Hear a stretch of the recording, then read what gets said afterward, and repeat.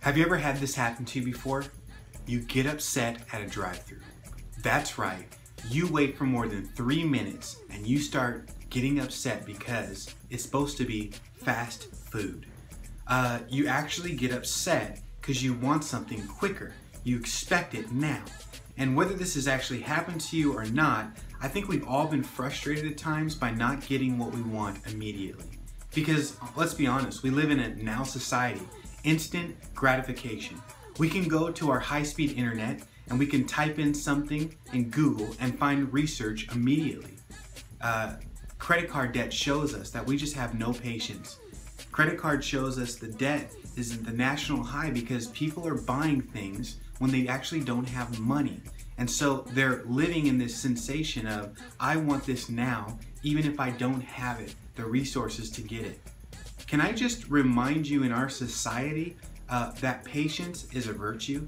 I know it doesn't seem like that because we want everything immediately and we get upset when that doesn't happen. But did you know that Galatians 2:22 says that patience is part of the fruit of the Spirit, walking with God? It's an attribute of God, that He is patient and gentle with us. That when we teach the Bible, 2 Timothy 4:2 says we're to preach the word with patience. Ephesians 4:2 says we're to have a relationship with one another and love one another in patience. Paul, Colossians 1:11, actually prays for people like you and I, the church, to have, you guessed it, patience.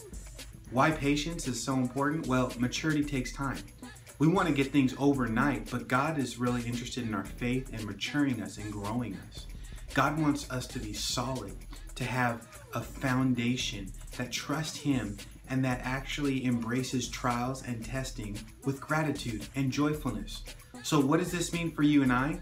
Well, it means as people, followers of Jesus, we're not going to get everything immediately.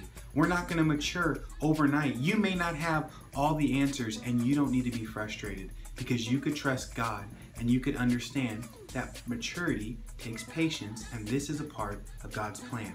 In Acts chapter 16, we see Paul doing some crazy things, still planting churches. He's still discipling guys, like he picks up Timothy and Titus. He's just continually doing the work that God has called him to do.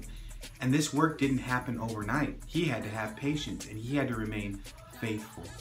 It says in verse 5, the churches were strengthened in faith and they increased in numbers. All because Paul was patient and continued to do the same things God called him to do. Can I just encourage you and remind you, maturity takes time. God has maybe called you to do great things, but it's going to require patience. So don't give up.